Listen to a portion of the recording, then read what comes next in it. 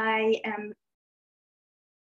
and I am pleased to be here today as a co-host for our webinar that's titled Reimagining the Role of Immigration in Nova Scotia's Continuing Care System.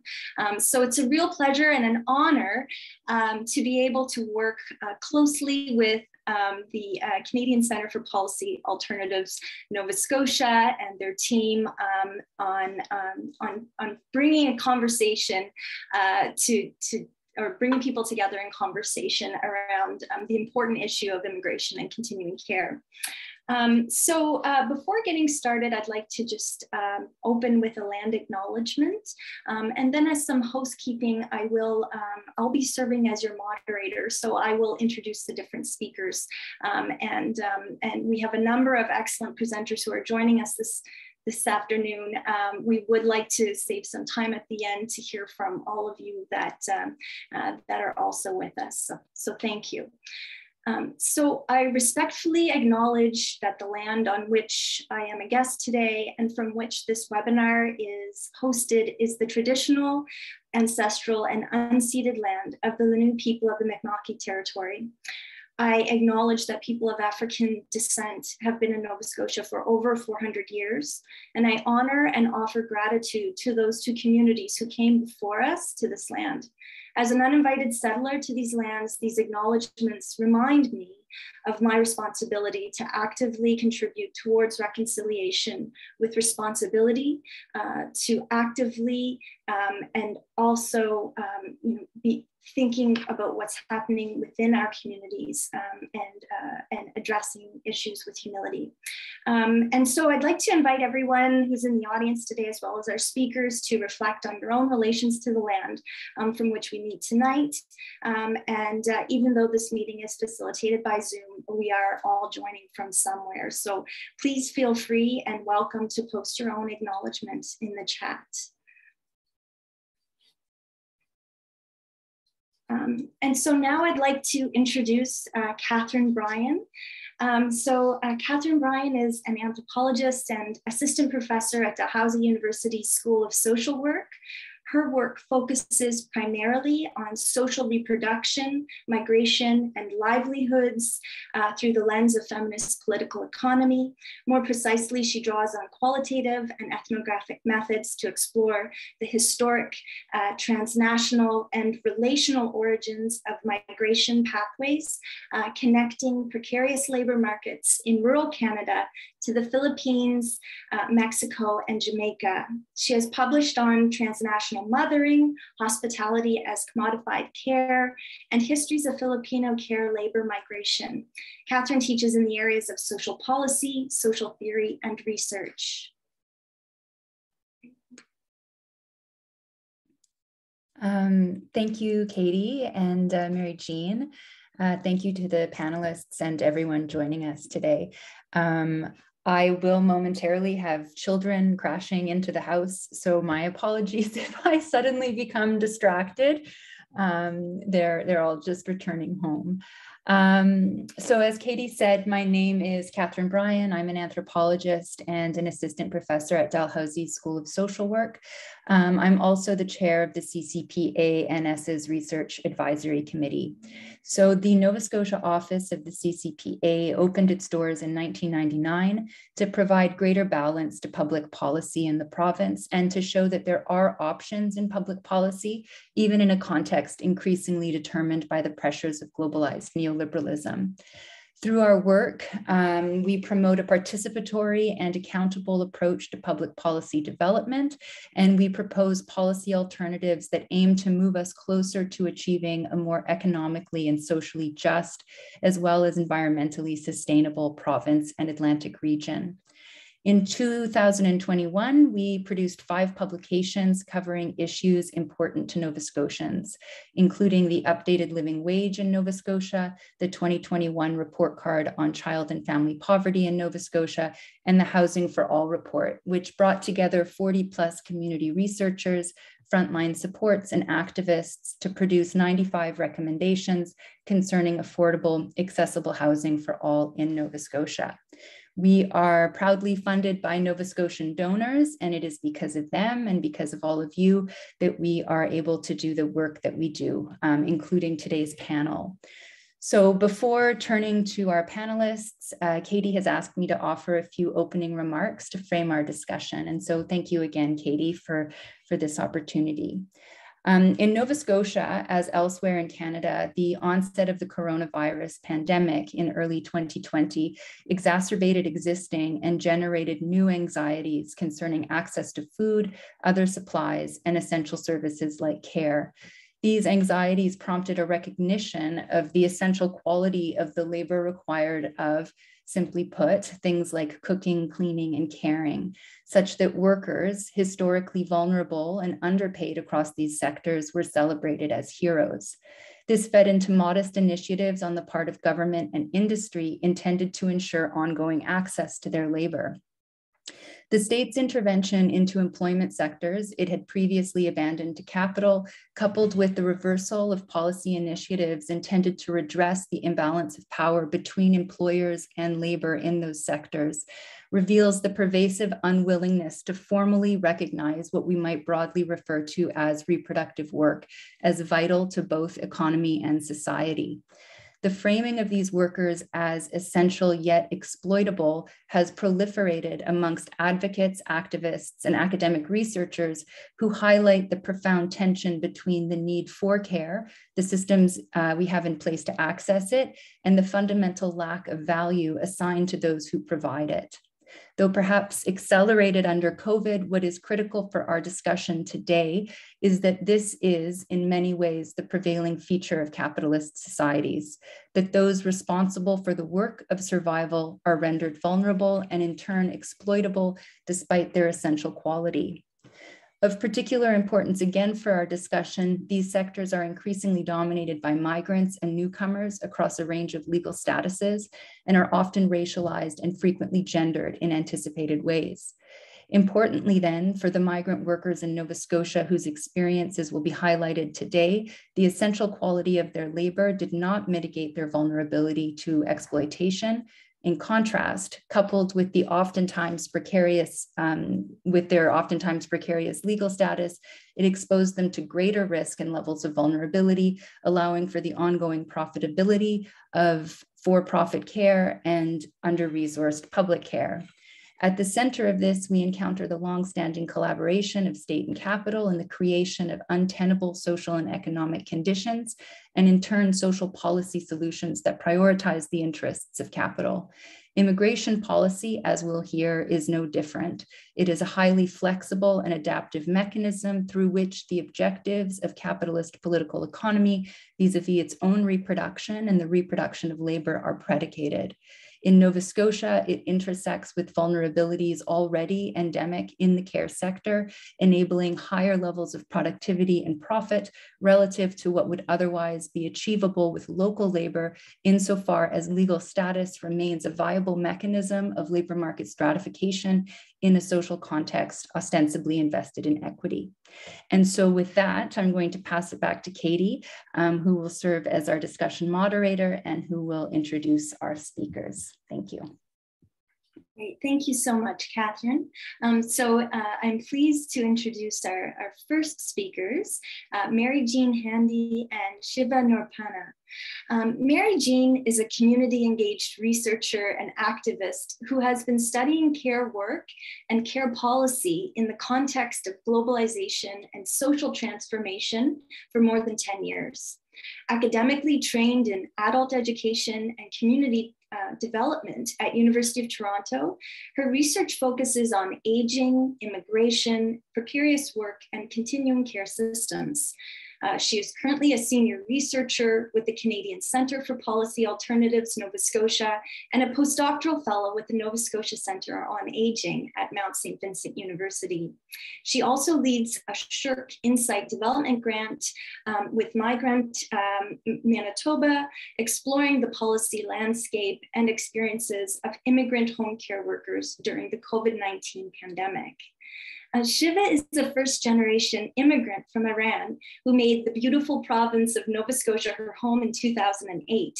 She works for the province, and prior to that, she worked for a community organization, the Transition House Association of Nova Scotia, for 3 years. She also teaches at the Department of International Development Studies part-time at St. Mary's University in Halifax. She holds a PhD in social anthropology from Dalhousie University and a Social Sciences and Humanities Research Council postdoctoral fellowship at the University of Guelph. She has been a board member of Halifax Refugee Clinic, a nonprofit organization offering pro bono legal and settlement services to refugees in the region since 2011. So welcome, Mary Jean and Shiva. Thank you, Katie. I'm going to get my slides up here.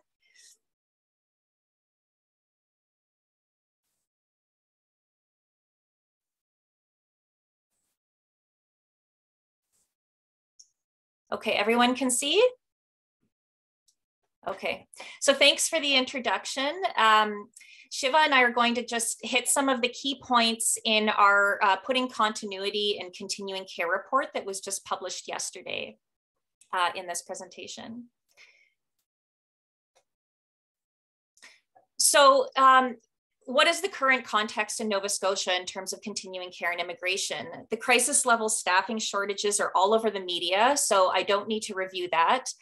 The focus has understandably been on the urgent need to recruit large numbers of workers, but the retention plans are hazy, and the growing reliance on newcomers to shore up the direct care workforce has received little attention in the media. These shortages are intensified by the pandemic, but they're longstanding, and the need for direct care workers, also known as continuing care assistants or CCAs, is particularly acute. The province is aiming to hire 2,000 new CCAs in the next couple of years and increase staffing ratios in long-term care homes to support 4 hours of direct care per resident per day. However, currently there are no formal commitments to increase wages or improve working conditions beyond having more staff. International recruitment efforts have ramped up. Refugee and migrant healthcare workers are relied on heavily during the pandemic, but their conditions of work are continue to be poor, and pathways to permanent residency or PR continue to be overly complex and restrictive. So largely the retention issues, which are longstanding, are not being addressed. Retention rates of CCAs and immigrant workers in Nova Scotia are not encouraging. While the new immigration programs in Nova Scotia have increased foreign recruitment, the most recently calculated 5-year immigrant retention rate for Nova Scotia is 65%, which is the lowest in the country outside of the Atlantic region. Researchers have pointed to issues such as lack of secure jobs, comparatively low pay, minimal benefits, and settlement supports as contributing factors in this low retention.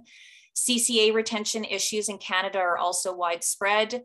A recent study in Ontario reported that around 50% of CCAs, also known as personal support workers, leave their jobs within 5 years. Burnout and the availability of jobs with better pay and better working conditions elsewhere are central reasons for leaving the sector. And the Nova Scotia needs to address these issues if we're going to improve the healthcare system and provide stable, good quality care. And so just a note on CCAs and who they are and what they do. They're frontline care workers, and they engage in skilled relational work around supporting long-term care residents and home care users with essential daily activities such as bathing and toileting. Despite this essential work, they're notoriously precarious, unregulated, underpaid in almost all jurisdictions in Canada. They receive the lowest pay among healthcare workers, averaging less than $18 an hour in Nova Scotia, which is lower than the wage for CCAs in other Canadian jurisdictions and below the recently calculated living wage for Nova Scotia regions. There's also a wage penalty incurred by racialized migrant care workers. They're more likely to be paid less than their native-born counterparts, and they are more likely to engage in precarious, low-status, low-wage care jobs, such as casual positions in home care, as opposed to unionized positions in acute care. There's multiple immigration programs prioritizing CCA recruitment right now. Most are provincially organized. But there's also some federal channels which are going to be discussed in more detail today. And each program has its own set of requirements and restrictions, so I won't go into detail. But the important piece is that the pathways to permanent residency continue to be complex and difficult for workers to navigate. And just before I switch over to Shiva, just a quick note on why we emphasize PR status or permanent resident status so much in this report. And today, PR status is the legal right to permanently reside in Canada. Without it, newcomers have restricted access to jobs and healthcare and face the threat of deportation if they lose that status and can't access PR, or lose their temporary status and can't access PR. So I'm going to pass it off to Shiva now.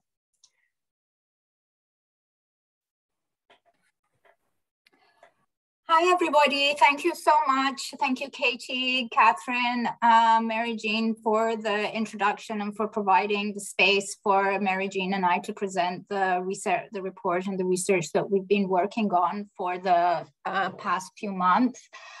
There are a couple of things that I just wanted to note before handing it over.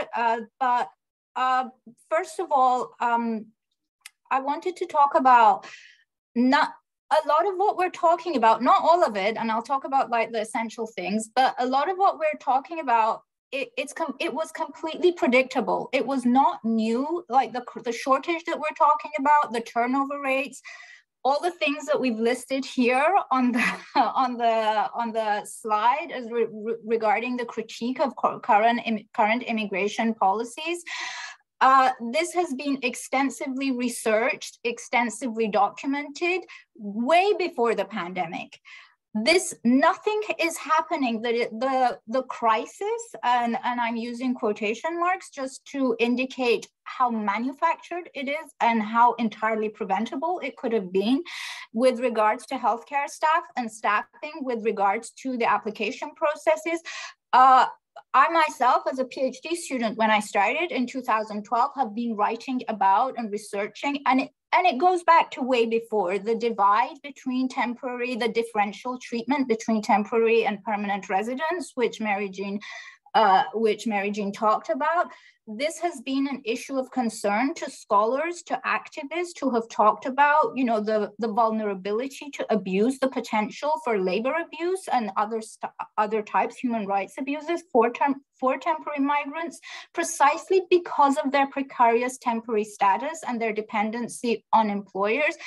This has all been extensively documented and talked about, and it's out there, like so many other things that, you know, and we can just take them off one by one: homelessness, violence against women, domestic violence, unpaid labor. It's been there, but the pandemic has really magnified it. So I'm not going to read through the list, but these are issues that have been bugging and, you know, marking an immigration policy, which otherwise, and, you know, just for a moment to remember, Canada's immigration policy globally is a stellar immigration policy. So I don't want to think about what's going on in other countries, but these are critiques that have been going on, and the pandemic has really put a spotlight on, you know, how on these kind of failure points. So Mary Jean, sorry, if you can just move on to the. So I mentioned before that, I mentioned that a lot of these issues have been ongoing, historic. What has not been ongoing, and what is, you know, really, to use an overused word, unprecedented, in this kind of landscape of labor and migration and asylum seeking, is in fact what you know really caught my attention as a refugee scholar, really caught the attention of Halifax Refugee Clinic. I know they're in there in the audience. Shout out to Julian. Of course, we have a staff member here from Halifax Refugee Clinic who will be talking more about it. But this channel, so what we see that is very unprecedented for us and something that we hadn't encountered before, was a federal pathway, as they call it, pathway to permanent residence for failed or pending refugee claimants to access permanent residence. And I want to emphasize just how unique and unprecedented, again, this pathway is, because there exists a very strong, again, very well documented, very well respected, I can say, international refugee protection regime with the 1951 Convention on the Rights of Refugee as its cornerstone, with, you know, decades of legislative and scholarly work setting out the rights of refugees, the conditions under which they may apply for refugee status, and none of that has to do with labor, right? No, as far as I understand, UNHCR, the United Nations Agency on Refugee Affairs, encourages states to recognize the rights of refugees for labor. However, the status of refugee to become have your status as a refugee recognized by a state has absolutely nothing to do with the type of work that you're able to perform. So in that sense, this federal pathway and this policy is really unique in the refugee discourse, in the sense that it's tying together a very specific form of migration status, a very interesting form of migration status. You know, everybody's interested in refugees and what they're doing and how they show up and where they're coming and so on.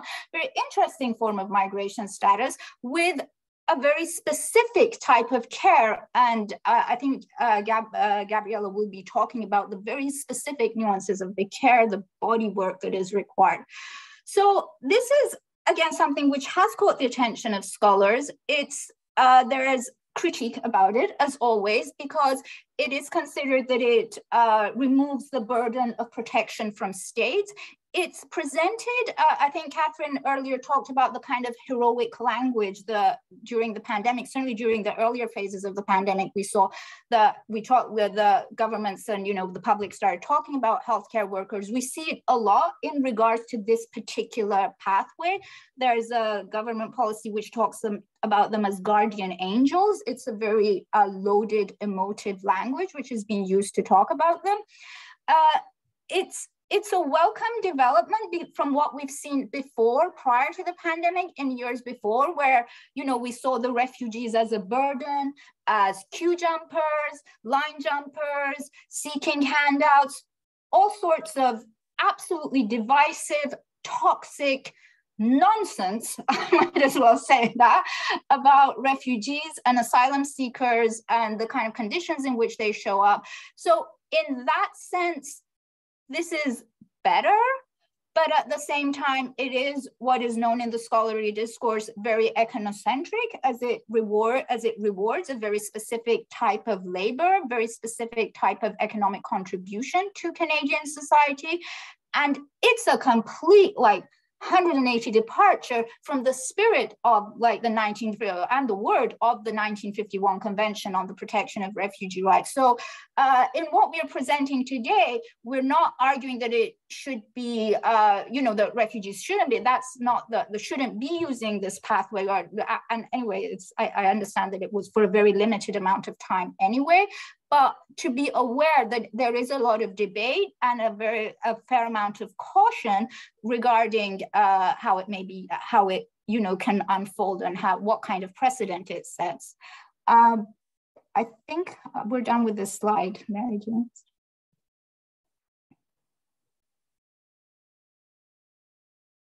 Oh, and I actually talked about this slide too, so I think I'm almost up with this idea of the policy being a very ethnocentric one, which casts refugees as economic resources to a society, rather than highlighting the protection responsibilities, the international and humanitarian responsibilities of states towards refugees who find themselves in their territory. The emphasis is purely on their economic contributions of a very, very specific type. So I'm actually going to stop talking here and turn it over to the next speaker. I'm hoping I haven't gone over time, and thank you very much for your attention. Thank you, Mary. Thanks, Shiva. So I'll just wrap up a bit about, some of the key points in our report. The last slide here, I just wanted to emphasize, something that Pat Armstrong has famously argued: the conditions of work are the conditions of care, and good quality continuing care supports require strong relationships that are based on continuity, familiarity, predictability, and respect. And unfortunately, newcomer CCAs are mired in both precarious immigration status and precarious jobs that undermine not only their well-being, but their ability to provide that good quality care in Nova Scotia in the long term. And just a couple of other points, workplace health and public health are the same thing in a pandemic, and we really need to treat workplace health as public health. Lack of continuity, characterized by this kind of revolving door of precarious workers juggling multiple and often dangerous jobs, also undermines our ability to limit the spread of COVID-19 and really save people's lives. And PR, again, and all of the security and access to essential services it provides workers is not just a nice to have. It's essential for the well-being and safety of workers, as well as the older and disabled people they care for. And it needs to be embedded in the province's recruitment and retention plans. So there's you can go to the CCPA website for more information about the report and some of the other things that we have going on, including how to donate and such. And I'll wrap up there, and I'm very excited to hear from our next speaker. Thanks so much.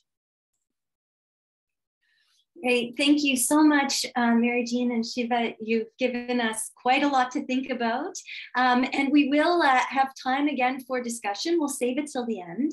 So our next speaker is Prince Osu.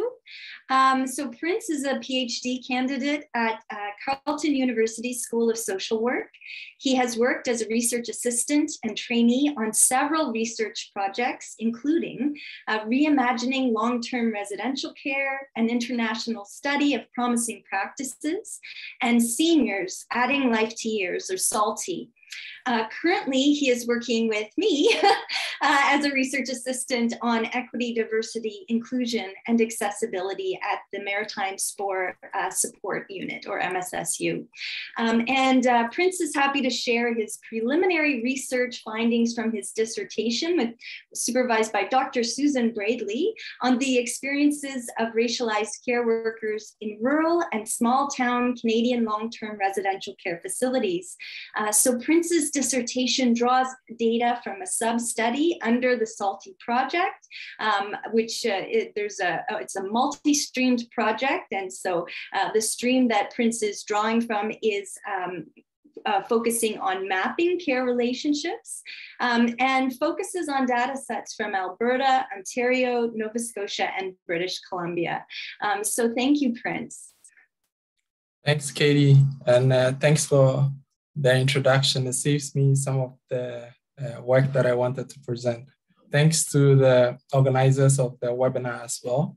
So just going to present some of my preliminary findings, as Katie has noted here.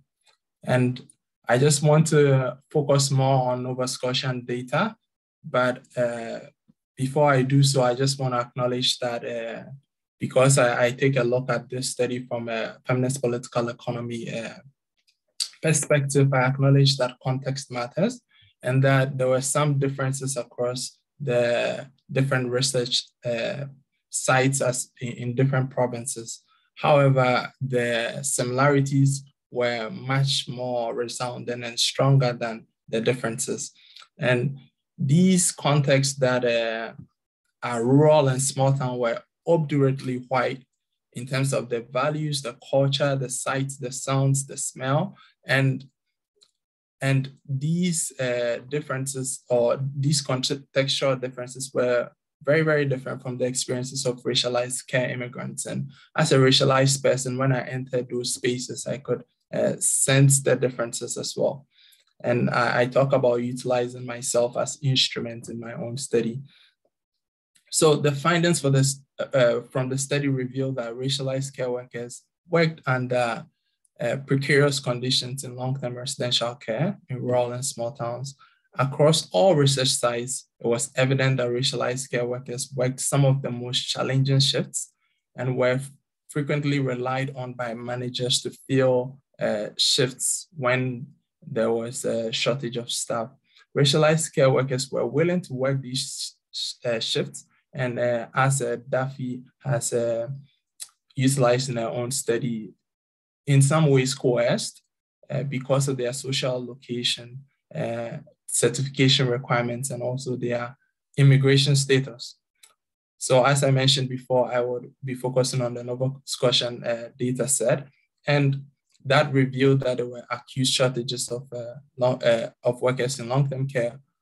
And also there was, related to the acute shortages, there was a casualization of long-term residential care labor.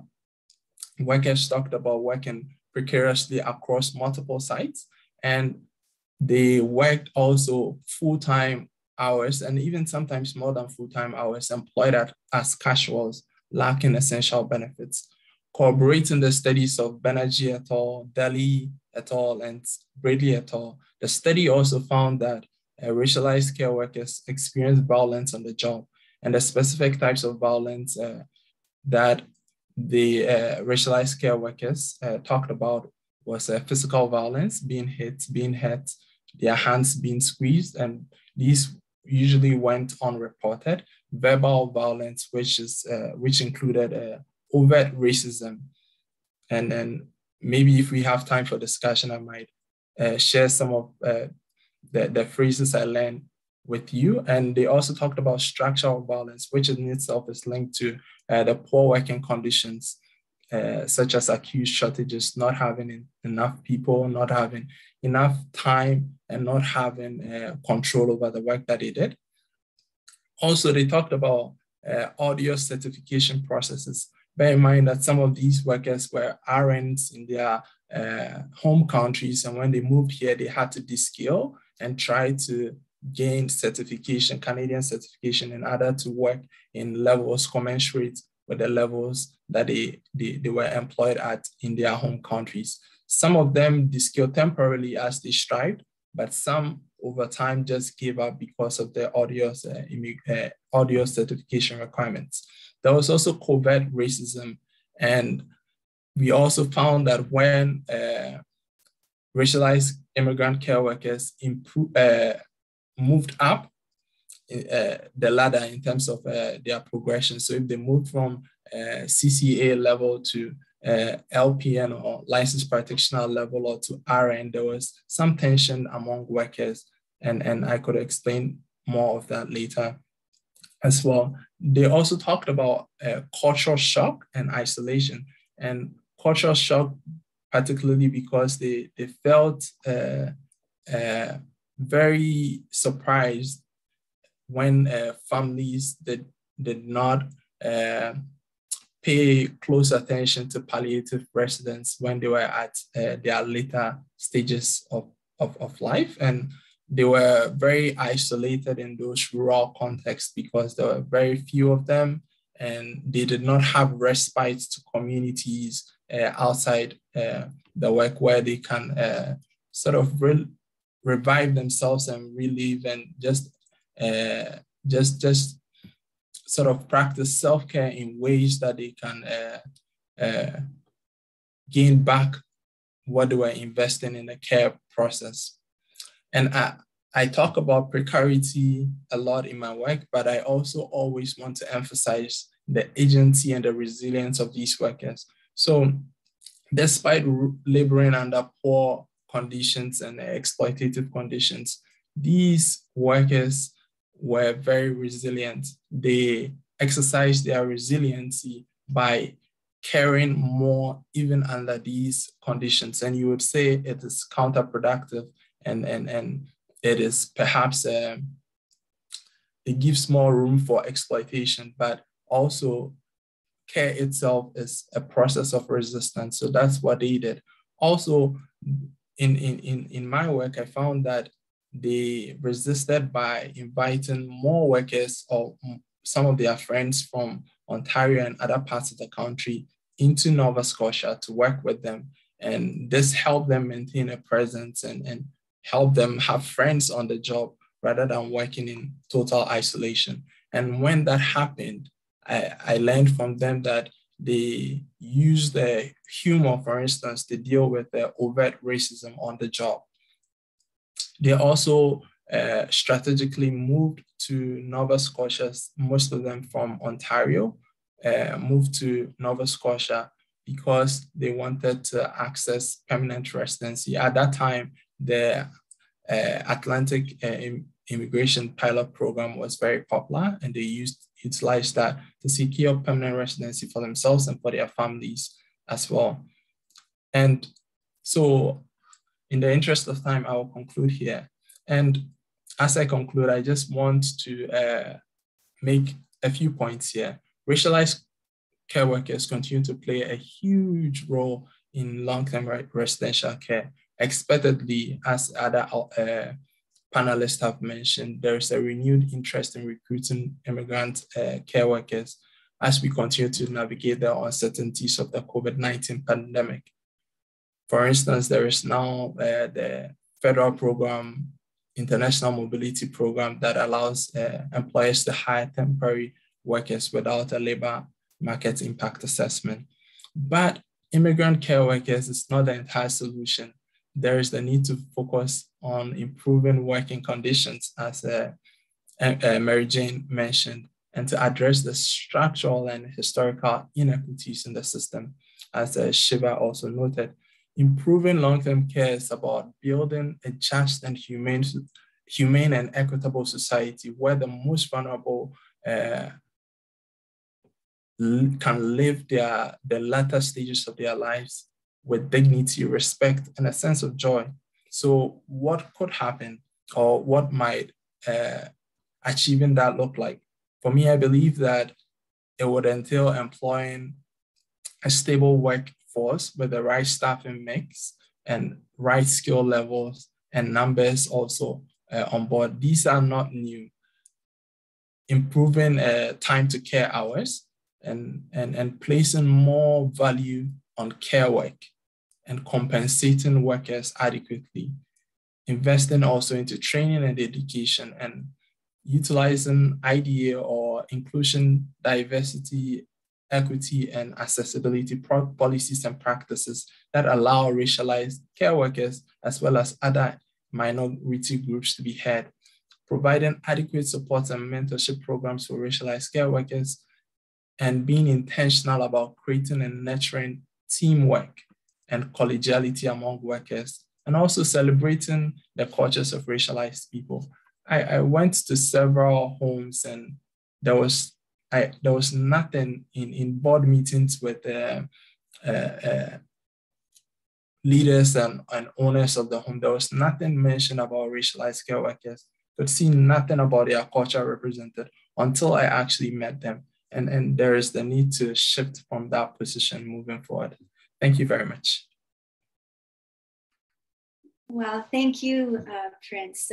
I love what you said when you talked about care itself as a process of resistance. And I think that's really important, especially as we're working to make sense of these very exploitative and violent structures, as you said, but also to think with what could agency and resilience mean. So thank you. So I'm pleased now to introduce our next presenter. Gabriela Gutierrez Sandoval is an immigration lawyer currently practicing in Nova Scotia at the Halifax Refugee Clinic. Gabriela obtained her civil law and common law degrees at McGill University. She was called to the bar in Ontario in June 2018, and then in Nova Scotia in January 2021. So in Toronto, she worked at private firms and assisted clients in various areas of Canadian immigration, including corporate and personal immigration matters, such as work and temporary resident permits, applications for permanent residence on humanitarian grounds, family sponsorship applications, admissibility matters, and appeals before the IRB and federal court. So at the Halifax Refugee Clinic, a nonprofit which provides free legal and settlement services to refugee claimants and individuals with precarious status, her focus has shifted to refugee claims, pre-removal risk assessments, danger opinion, and detention-related matters, as well as federal court matters. She provides services in Spanish, English, and French.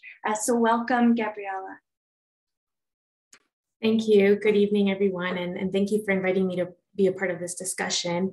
I'll be taking you through the clinic's experience navigating the public policy for permanent residents, specifically for refugee claimants. And so I'll jump right in with a very quick distinction between refugee claimant status and permanent resident status, just to highlight the precarity and stability that attaches to each, and I think has been coming out in all the presentations so far.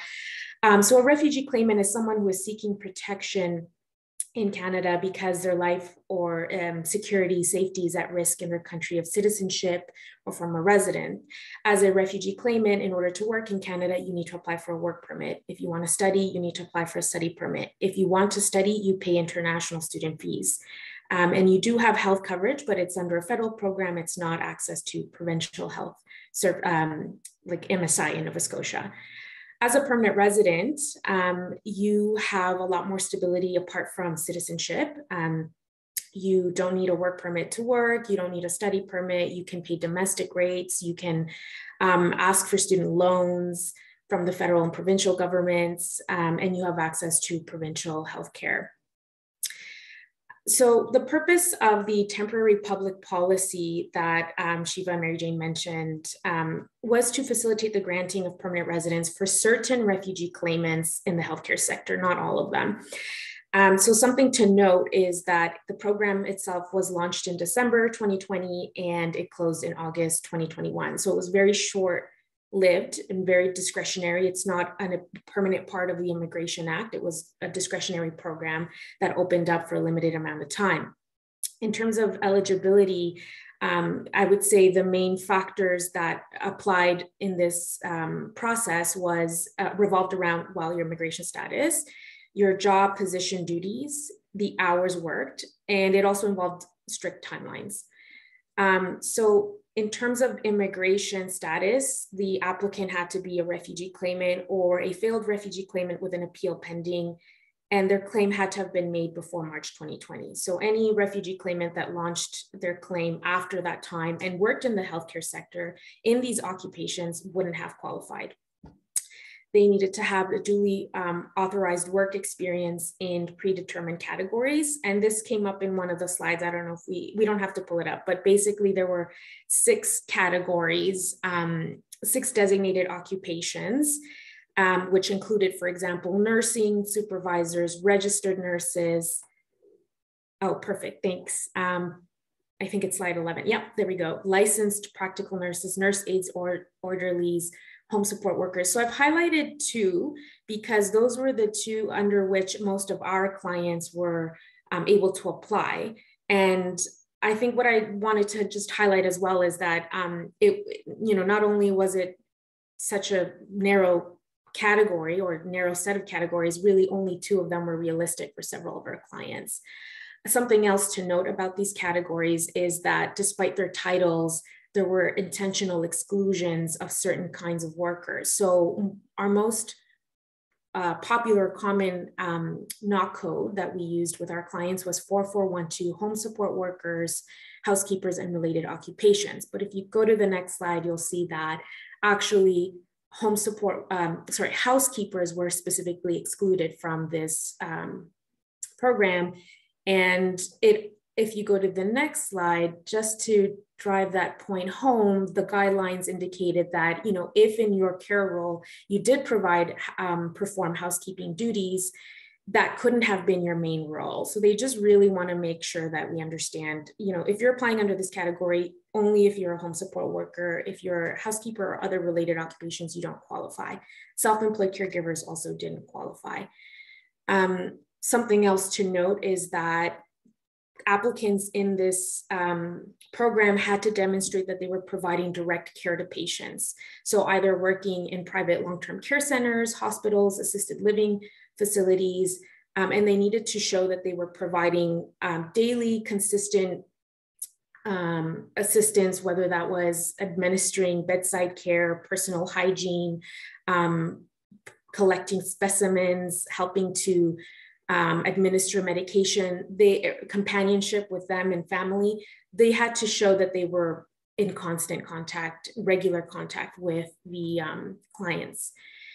In terms of hours, so there were two sets of minimums that our applicants had to meet. One was the 120-hour minimum that they needed to show that they performed work between March and August 2020, 120 hours, or equivalent to 4 weeks of full-time work. In addition to that minimum, they had to show that they had worked 6 months in total in this healthcare sector, in this specific occupation with a valid work permit. So something that I'll note when I speak shortly about the pros and cons was that actually we had many consultations, or we had several consultations where people met the maybe 6-month minimum, where they could show they worked for 6 months or more in many cases, but they didn't meet the 120 minimum between March and August 2020, which was an arbitrary number. We don't know why they decided 4 weeks was sufficient or why specifically 120. It was just a criteria that if you met it, you met it, and if you didn't, you didn't. So in terms of the pros and cons, I'll start with the positive aspects of this program, and that's that it provided a faster route of permanent residence to a lot of our refugee claimants. We began submitting applications for clients in January 2021 and began to receive approvals in February, which was unheard of in the immigration world for refugee files. And there's a 2-step process to approve a file. First, you have to meet the eligibility criteria, and then there's a second set of checks, background checks that they have to do to make sure that you're not inadmissible to Canada. So we started receiving the first stage approval letters fairly quickly. And we had a lot of our clients beginning to have that process come to an end or be landed, is what the term we use, in the fall and even up now into winter 2022. So the processing time was 8 to 10 months. And that, again, is pretty quick turnaround in the immigration world. The refugee route, by comparison, can take much longer. You have someone file a claim, they can wait several years to get a hearing, 2 years, 4 years even. And then after they have a claim and it's successful, their hearing and it's successful, then they can apply for PR, and that takes another 1 to 2 years to process. And if there's family abroad, that takes another, the time lengthens. So it was a positive aspect for many of our clients who were successful under this public policy, because they just received PR in a year almost or less, and wouldn't have had that same opportunity through the refugee stream. The other positive aspect is that these refugee claimants didn't have to, or avoided the emotional and psychologically draining aspects of a hearing and having to prepare to speak about some of the most traumatic moments in your life and the ongoing harm to you and to your family who may still be abroad and may still be in hiding. So for a lot of the clients that we assisted under this program, it really helped relieve them of that anguish of having to tell their story and prepare to have someone judge and decide whether they're deserving of protection or not. In terms of the challenges we encountered with this program, well, the first is that it was a discretionary program. So it's not part of our permanent immigration framework, and it was short-lived. So it ended in August. And as we know, there have been several new waves produced by COVID, and some variants have had more severe consequences. And there have been refugee claimants working in the health sector, but they do not have the same opportunity to apply because the program is closed and they wouldn't have worked within the timelines that would have made you able to qualify. In terms of the occupation categories, they were fairly limited.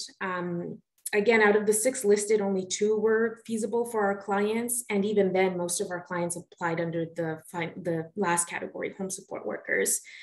And I think this might bring up maybe a bit more discussion around what, how we value work and how we label it in the immigration sphere. We, value what we call high-skilled labor versus low-skilled. And then of course, if anything, the pandemic has shown us that what we label low-skilled work is actually very essential and should be recognized.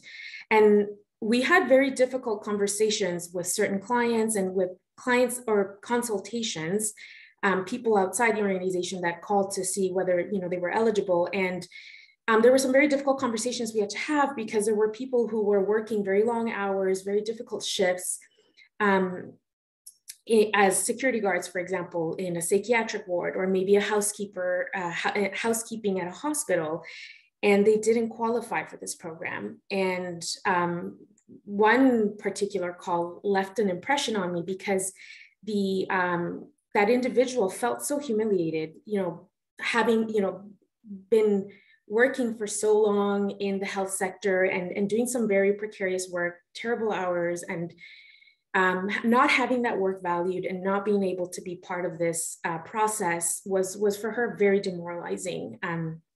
So I think to us, it highlighted how narrow this framework was and how exclusionary and how it could have, you could expand the categories, but it's something that I think if this program is renewed, they can consider other types of occupations that are still within the healthcare sector or other sectors where there is frontline work and it's just as essential, even if it's not providing bedside care and companionship. The hours as well were very strict. We had a situation where a client didn't qualify because they were 5 hours short. And these 5 hours were hours that were, the person had received training. And so when there was contact back and forth with immigration to determine, could there be some flexibility because this training is part of employment, it's considered employment, it's paid. And the response was, it's not, you have to be providing direct care. You have to show that in those 120 hours, you're providing direct care to patients, and that training didn't include that. So that person didn't qualify, and they went above and beyond with the 6-month minimum and were just 5 hours short of that 120. So they weren't able to apply for that program. And the final challenge for many of our clients is that in the refugee stream, if you are successful and then you apply for permanent residence, you can include your family who are abroad, certain family members like spouses and children, in your PR application, and everyone is processed together. With this program, only the applicants who were in Canada were eligible to be processed. So we had situations where we had mothers, for example, here who had children abroad and had to decide whether they were going to go through this PR process, knowing that it could take a year, could take more, because at that point, we didn't know how long this program would take to process. Meanwhile, they had a child in their country of residence or former citizenship, and that child may age out during that processing time, because in immigration, there's a lot of different sets of definitions and limitations and eligibility. So if a child is 22 and up, they are no longer considered a dependent. And so in this process, she would have had to get her PR and then sponsor the eldest child if she was still 22 and under, or stick to the refugee stream where if you are successful, at that point, you can still bring that child even if they're above the age of 22, because there's more flexibility under the refugee stream for that family reunification aspect. So these were sort of the types of questions that we had to discuss and put to our clients and ultimately make a decision about.